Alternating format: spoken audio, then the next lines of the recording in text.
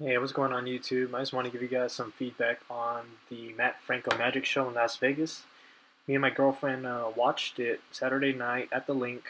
Um, as you can see here, took a picture before the show to give you guys an idea of what the venue looked like, and the lighting, the stage, the colors were nice. And me and my girlfriend, we actually sat at the very back, and it wasn't too bad. Servers were nice. They asked if you wanted any drinks to order and whatnot. We actually got lucky because we got to move up because a large party apparently didn't show up, so we got to upgrade for free.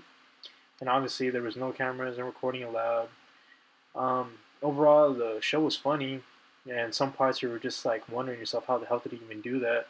The show was about an hour and a half long.